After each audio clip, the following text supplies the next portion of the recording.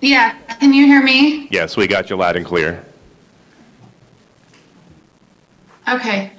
My name is Olivia Jane Winters, and I'm a professional organizer and a business management consultant, and I live in Philadelphia.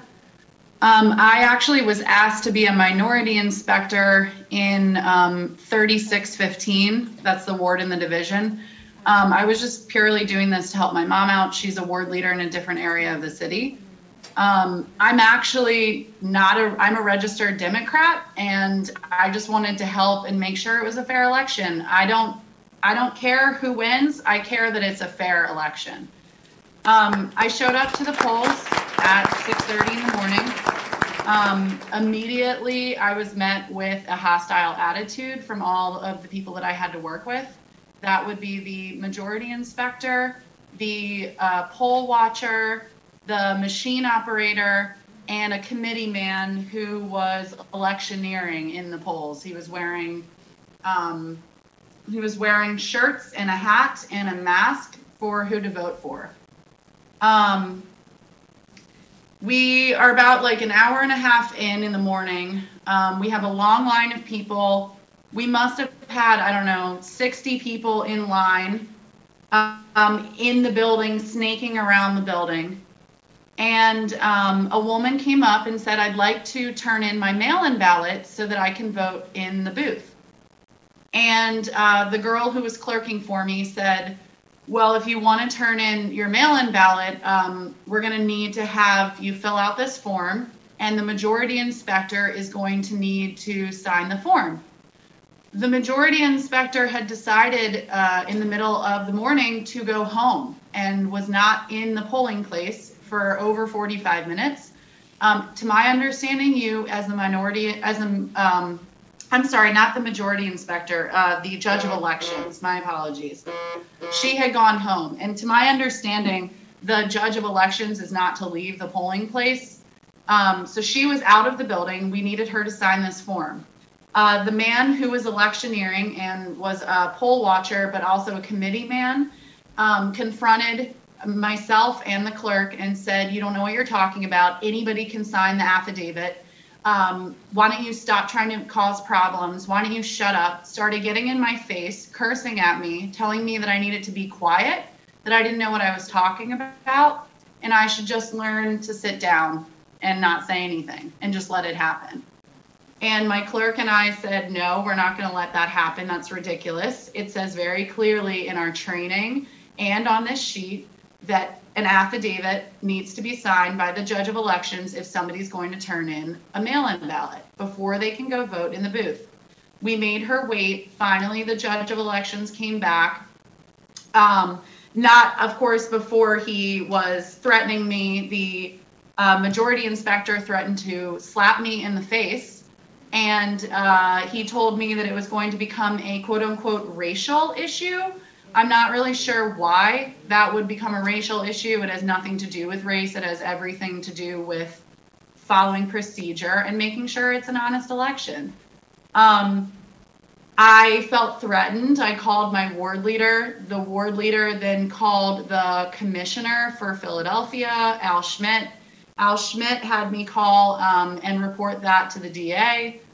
And then about an hour and a half after that, the majority inspector told me that she wanted to vote because we had a lull in people coming to the polls, so it was pretty quiet. And I looked her name up so that she could sign the book, and it said that she needed to remit her mail-in ballot or vote provisionally. She said, oh, I threw that in the trash. And I said, well, then you have to vote provisionally. And the machine operator and the same committee man / poll watcher who was electioneering that I mentioned before got up in my face again, told me that I didn't belong there, that I needed to shut up, started cursing expletives at me again, told me that they were going to allow her to do that and that I better be quiet about it.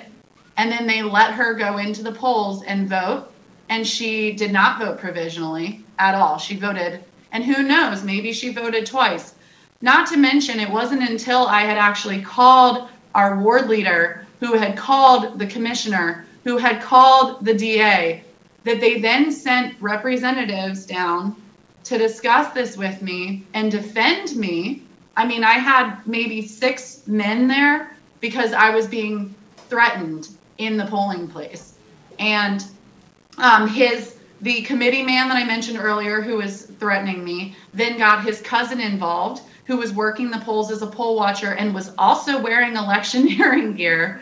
She got up in my face, demanded to see my credentials, then tried to refuse to give them back to me, told me that they were illegitimate minority inspector certificates. They basically told me they were going to call my council rep and he was going to come down and make me leave. Just ridiculous threats. I then testified in a hearing for the city of Philadelphia for them on election day regarding this harassment. And meanwhile, I had mentioned that until we had the deputy sheriff come down and tell us how to actually receive a mail-in ballot and how to vote provisionally, we were not doing it correctly. The judge of elections was not doing it correctly. And I cannot stress this enough. My brother had the same role as me as a minority inspector in a different polling place. And he said they were not doing it correctly either. I don't think that anybody actually really knew how to receive a mail-in ballot.